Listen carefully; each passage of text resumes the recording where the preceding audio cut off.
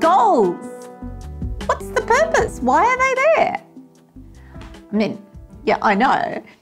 You talk to my husband and I said to him, well, why did you come to Pilates? And he openly says he had a pain in the neck and he came to fix that.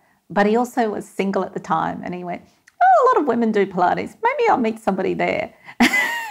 He met the instructor, the owner of the business. Oops. Oh, well. But, you know, we all have our goals. But that part of pain in the neck is fixed. But he's got a different one and it's okay. He's happy with it, apparently, after all of these years. But everyone comes with their goals. Not everybody wants to run a marathon. Not everybody wants to be a size 8 or a size 4 or whatever. I don't understand. Skinny, okay? Some people just want to be pain-free. And this is your job as a teacher to actually understand what the person's goal is, because that's going to motivate them to come in week after week after week. Because let's face it, they have many options on what exercises they can do. What you have to find is the reason why they're choosing you and committing not only to you, but committing to their own health, to make the changes to achieve their goal. They're going to stop if they don't feel like they're making progress. And let's face it, they should. So let's find their goal, and those goals may change. One of my favourite clients started with me. She had been to everyone. She had tried everything. And in the first session, I looked at her and I said, well, I think this is happening in your body. She goes, she was a doctor. And she said, I just want to be pain-free. So we came to an understanding that at first, all she was going to do was a 15-minute class. She was fine with that. And then over time, we worked to a 30-minute class. Now she comes in once a week for a full hour class. And she's happy and she's now doing senior ballet and she's doing all sorts of things. Happy as. Now and again she has pain, but over the years we slowly progressed. And in that process, we did a couple of things. We understood the concept of endurance.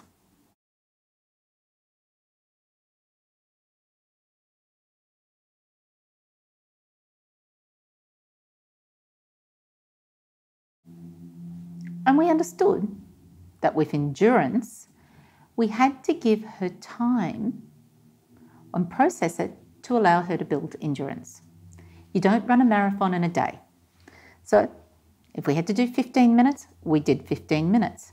Some clients may not actually want to do that. They may go, no, I want to do an hour. So you, in your programming, need to think, well, how do I factor in tea breaks for these people? Fatigue breaks. Because if they work all the way through, they're going to be more fatigued and actually end up in bed for a month. You'll see this with clients with rheumatoid arthritis. You'll see clients with this with chronic pain syndromes. You have to find ways to allow them to do a certain amount of exercise, to build their endurance, to build their strength, but then allow them breaks. So I have all sorts of what I call tea break exercises. We do exercises like work on our hands. We do little hand exercises. We do little feet exercises where they're still doing something to help them, but they're not pushing their body beyond their tolerance.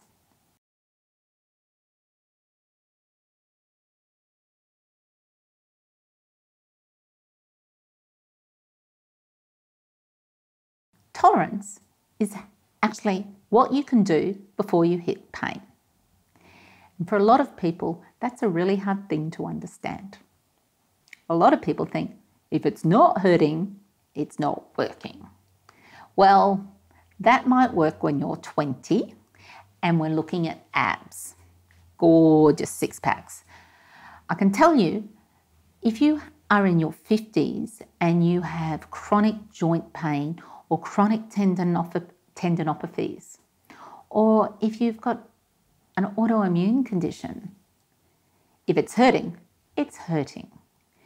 And if it's still hurting 24 hours later, you have done tissue damage. And that tissue damage may not heal. So we come back to a really important thing. We listen to our clients when they say, this is good pain or this is bad pain. We also may have to teach our clients awareness of what is good pain and what is bad pain. Some people just don't know that they're doing damage, or they have become so switched off to their body. They have been in pain for so long. You use the word, how does that feel? And they look at you and go, what? They're numb. They have developed a strategy. I'm constantly fatigued. I'm constantly in pain. I can't process this all the time. I'm going to say it's okay. It's not okay. But part of your programming is how do you create awareness? Show them something, get them to become aware of the consequences on their body. I will often get them to do an exercise at the beginning of the session and at the end of the session, but I also will work with a person and introduce a concept. A new concept, I'll get them to walk around. I'll say, just walk around, see how that feels. Just observe it. The process of observing is part of them building their understanding of it, but it also allows you over time to start to build an idea of how a program works. How do I work with a client who has dropped foot? Because I've observed that when I do these exercises with a person, I get this result. So I know that when I build my programming in the future, I can start to make sure I can add these exercises in confidently. Yes, I can do all the courses in the world, preferably with me, but if I don't take that information and slowly review it as I program, I will never become a truly good teacher because I'm not integrating the knowledge and applying it to my client. So remember, tolerance is about listening to what the person is doing, what they can do, and adjusting to it. Finally, this thing's called muscular strength.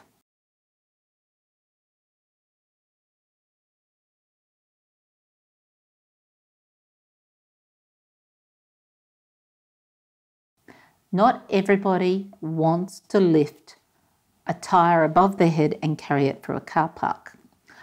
I would be really happy if I could just carry my granddaughter without having shoulder pain.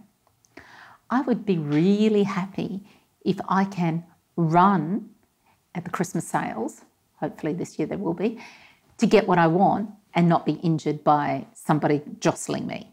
That is the strength I want. I want to be able to work for 8 hours a day teaching without having a sore back or sore hips. That's the strength I want, and that's the strength I need on a day-to-day basis. Again, comes back to my goals. So you as a teacher need to find ways to build that muscular strength.